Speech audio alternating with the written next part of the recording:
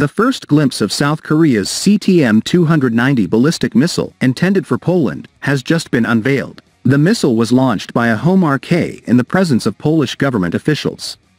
Local sources suggest that the CTM-290 missile's features, its range and warhead, can be compared to the latest US ATACMS ballistic missile.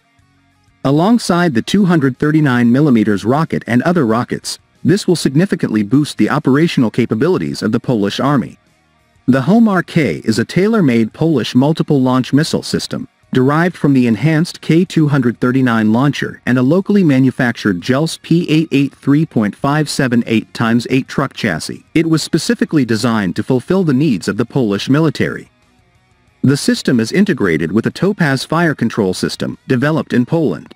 It is compatible with a South Korean 239mm CGR-080 guided missile, which is produced in Poland under license, and a 600mm short-span tactical ballistic missile known as the CTM-290 Chunmu tactical missile, which has a range capability of 290 kilometers.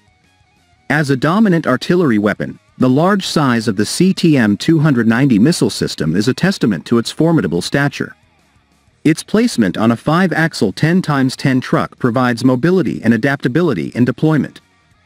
The missile measures approximately 4.6 meters in length and around 230 millimeters in diameter. The CTM-290 missile system showcases versatile applications by featuring different warhead types designed for a variety of missions. High-explosive warheads aim at enemy personnel and light vehicles, whereas penetration warheads are effective against robust targets and bunkers.